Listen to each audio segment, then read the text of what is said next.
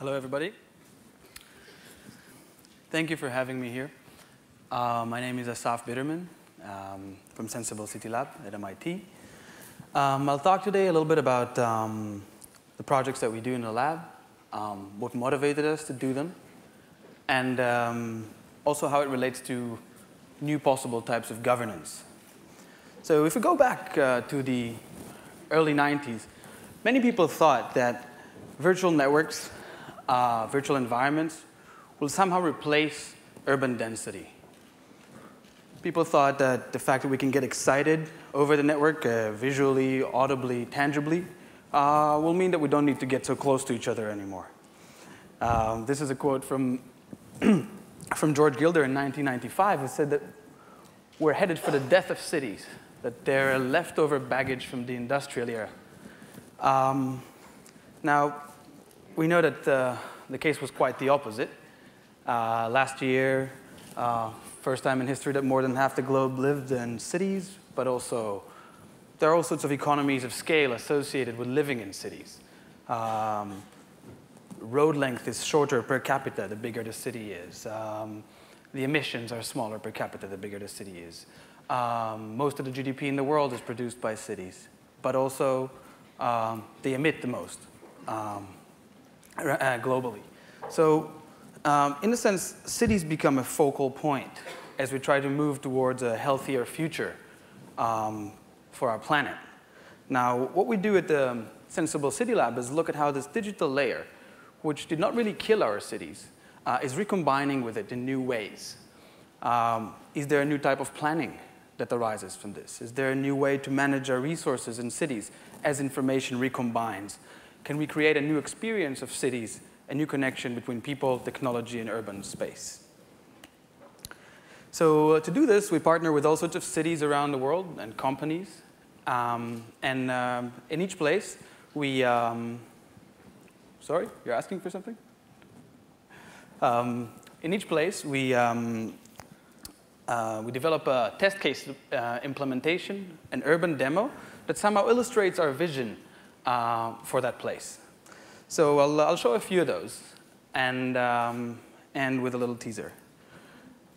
This is a project we did in Venice at the Biennale of Architecture 2006. It focused on Rome. There we were interested in seeing how can you take existing data, stuff that's on mobile device network, our public transportation network, buses and taxis, and use it to describe what's going on in the city in real time. Now, we were lucky enough that Italy was playing France in the World Cup that year. So we grabbed data from Telecom Italia about the number of megabytes consumed on each cell phone tower as people were watching the game in bars and in public places in Rome. Now, check out what happens. This is a typical morning. You can see activity starting to build up in the city. The area on the top left is where a lot of bars were and public screens.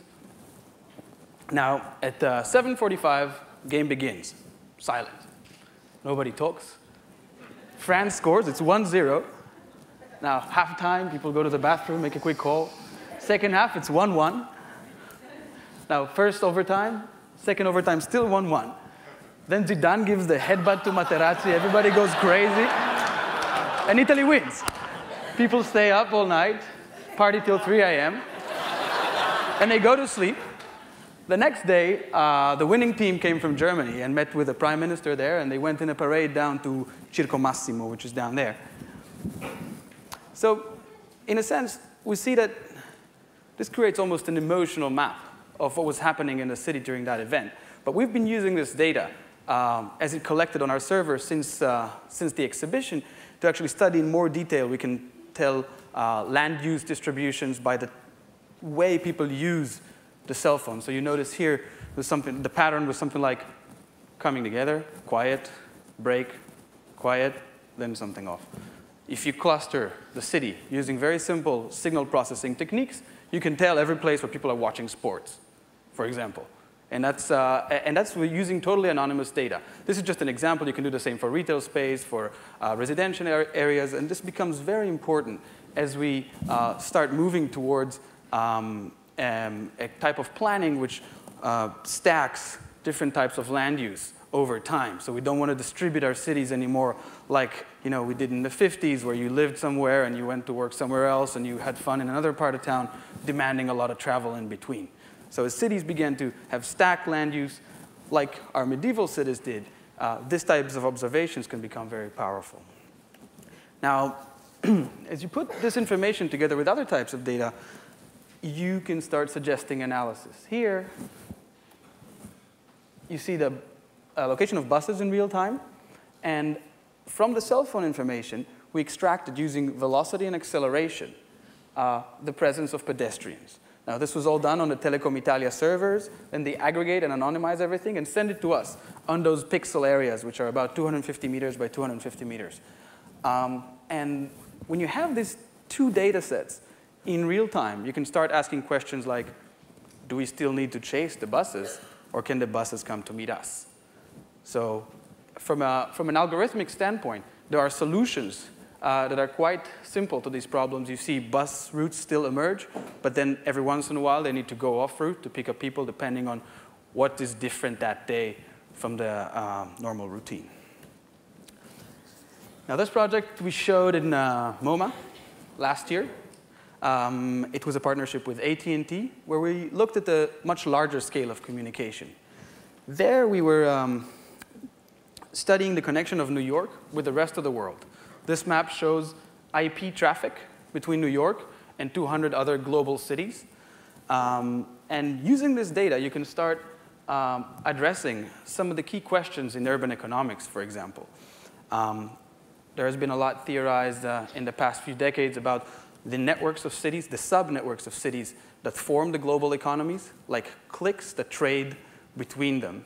And this type of data allows you to put quantitative analysis behind these hypotheses. Now, if you zoom in on the neighborhood level, let me stop here for a second. Now, you zoom in on the neighborhood level, this is landline calls coming in and out. And we can do this for the whole of New York. Suddenly, you can get a very detailed demographic decomposition of the place. I mean, I don't know if any of you know Flushing. It used to be a Koreatown, but now it's becoming a Chinatown. So you still see Seoul up there, but Shanghai and Beijing are slowly climbing up. And you can do this for the rest of the city. It becomes almost like a real-time census. You don't need to wait 10 years for the census to come around. It's very expensive to do. Think about places that don't even have census in the developing world. Suddenly, you can use this data, which is ubiquitous. It exists everywhere, to study cities and respond to demographic changes very quickly. OK, now I'll talk about garbage. This project, unlike the previous two, where we piggybacked on existing infrastructure to describe the city, we grab stuff that's already existing on the cell phone network or on the public transportation network, on the long-distance call network. Here, we deployed our own tags to create maps of real-time flows of garbage. This project was done in partnership with Waste Management. It's the biggest waste removal company here in the country, and motivated by an exhibition called Toward a Sentient City. It's now on show at the Architectural League of New York. And we also showed the visualizations created for this project at the Seattle Public Library. Just came off last week, actually. So many people have been talking about this idea of smart dust, little, small computational elements with sensors maybe, connected to each other that can be distributed in our environments, communicating with each other. Now, if you think of what happens when everything becomes ubiquitous, where you can know where every object is, what it is, we would like to see if we can imagine situations of minimum waste. Can we create optimal resource allocation by knowing what something is and what it should be, how it should be treated, what it could be recombined with to create something new? Now, this is a map that was created at the Media Lab, looking at the supply chain. What are the processes that bring together this computer all the way to my office at MIT? Over the past 3 decades, supply chain has become extremely efficient in many ways because of of information technologies. We know that the parts were produced in China, then they were shipped to Cupertino, where they were assembled, and then shipped to a distribution center, then to Massachusetts, etc. But when you throw this away, we have some belief that it's being taken care of in an appropriate way. But many times we see something goes to the wrong place, maybe something gets shipped overseas where we don't really know how it gets dealt with. So can we really get to the same level of knowledge about this device as we do in terms of supply chain when we get rid of it? So to do this, we developed a set of sensors based on cell phone technology. This is our second version. I'll show it in a sec. This is the recent one we're working on with Qualcomm. We then invited people in Seattle, hundreds of members of the community there, to tag their garbage, then throw it as they would have otherwise. And then these tags in real time send signals to us, to our servers at MIT, where we run visualizations with them that reveal the paths of garbage as it moves through the city towards its final destination. This is the first version of the tag we developed. The challenge is to make it as small as possible and to get the battery life as long as possible on a single charge. You can't really recharge it when it's in the garbage. This was the second version of the tag that we developed. This one can live for up to 6 months on a single charge. The most recent one we're developing with Qualcomm and with Sprint also uses GPS. So not only cell technology for location, but the GPS, and the better of the two can get us pretty good results for locationing. Now, we needed to develop all sorts of, or to find all sorts of materials that we can use to tag different types of trash. It's a very different process to tag a rotten tomato and a TV. So this is, you see foam here on the left, and this was rubber. That's what we use to tag e-waste. Together with a specialist of end-of-life of objects at MIT named Tim Gutowski, we developed something like a wedding wish list of trash.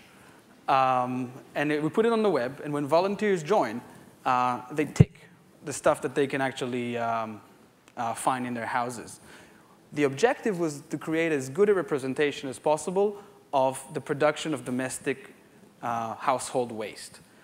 We also put particular emphasis on objects that have a special impact on the environment. These are pictures from our first deployment in Seattle. People actually came to the public library with their trash, and we helped them tag it. You see the different materials there. This is me operating on a teddy bear. We tagged anything from TVs to tires and ceramic bowls. This is from our first test in Boston, where we wanted to see if the tags actually transmit in the garbage system, which wasn't a trivial thing. You can also make fun visualizations, like you fly through the city on the path of a piece of garbage.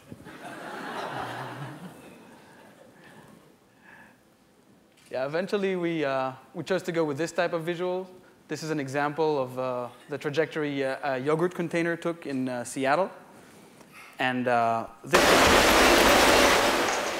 this is the visualization we showed in the public library in Seattle, and that we're currently showing at the Architectural League of New York.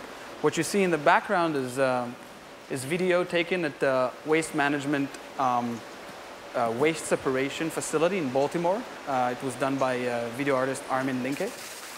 And in front of it, you see a map. Basically, it scrolls through the objects that are in the system one by one, and it shows you from the place and time where it was disposed, where has it gotten to till the current moment. It shows you how many miles it traversed, what it is, what material it's made of, and so on and so forth for many objects. We currently have 2,000 objects, almost 2,000 tagged in the city, and this coming weekend, we're tagging the last 1,000 objects, which will be the end of this project. Now, let me quiet this down for a bit. For this project, there are two main things we're hoping to achieve. The first one is seeing what kind of increased awareness can arise from this. I mean, if I don't know where my plastic cup is, but if I knew that the plastic cup that I threw, say, a couple of days ago is sitting on some hill, not far away from my house, and it's going to stay there, what kind of impact would it have on me? You know, many of us, when we throw something away, we think it's gone. But suddenly this thing brings it to light and actually shows us that it's still there and it has an impact. So we're looking to see if there's a prospect for behavioral change there. And the second thing is, and I guess that's primarily why Waste Management partnered with us for this, is to see, as this data aggregates on our servers, what can we learn from this? You can run you could run powerful statistical analysis on all these traces to see what goes where. Are the processes optimal? Can we rethink some of them? And hopefully improve the waste management system altogether. So now I'm going to take a little step back and look at what can we possibly get out of all this data that surround us.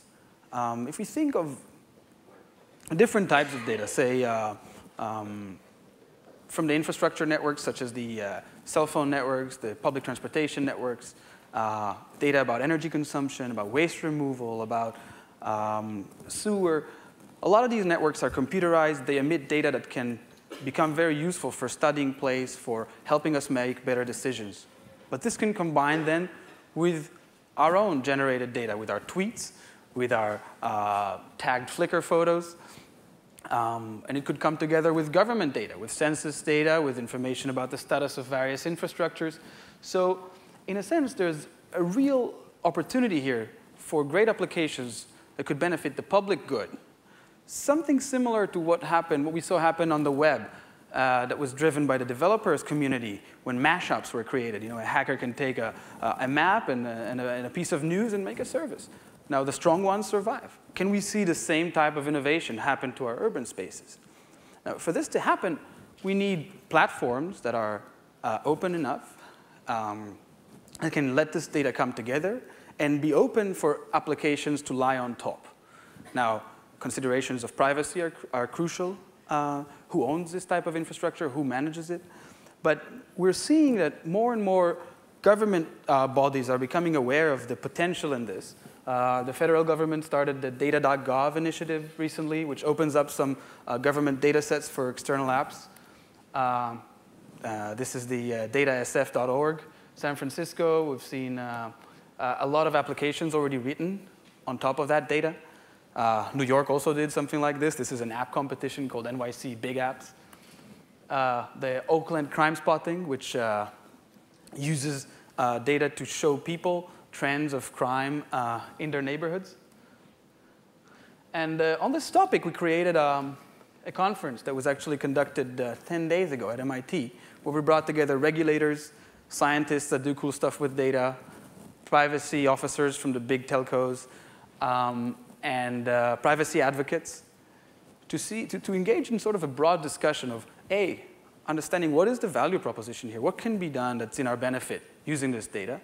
What are the risks to privacy? And what are the best practices that we need to put in place so that we can all gain from this new condition? Now, I'll end with a note on the next project coming up. This is going to be unveiled at the COP15 event in Copenhagen, the Climate Summit. When we went there, whoever was there probably noticed that there are a lot of bikes. A lot, like 520,000 people in the city, 600,000 bikes. And we're wondering, okay, a bike is probably one of the more efficient machines we've invented. But is there a small technological augmentation we can do to it that can suddenly make it smart, aware? Can it tell us something about us, about the environment? Now, we didn't want to go this route because a lot of the electric bicycle we see today are a little bit clunky and heavy, expensive. Now, sensor-enabled bikes are not there yet either. So we've come up with this. This is a hybrid bicycle wheel. It harvests your energy when you brake. It powers up an array of environmental sensors. It has NOx, CO2, CO, O3. It also has location in it, so location sensing. It can also give you a push if you want. It measures your effort when you pedal, and if you want, it could supplement it depending on measures you set. So this wheel almost becomes like your friend. It can tell you how well you're doing physically. It can tell you what quality of air you breathe. You can share it with your friends on the network. You can share it with a municipality if you want, anonymously. And then everybody can benefit from this sort of swarm of bicycles surveying the environment. And this is a plug-in that you can put in any bike. You just need to replace the back wheel.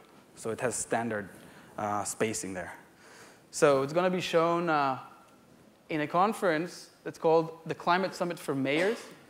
Our slot is on the 15th of December. It's going to be there all week, but we're going to give a big presentation. So if any of you is in Copenhagen, come see us. We're just after a very nice keynote by former President Clinton, and there's a press conference with a lot of mayors from the bigger cities around the world. So it's going to be a party. See you there.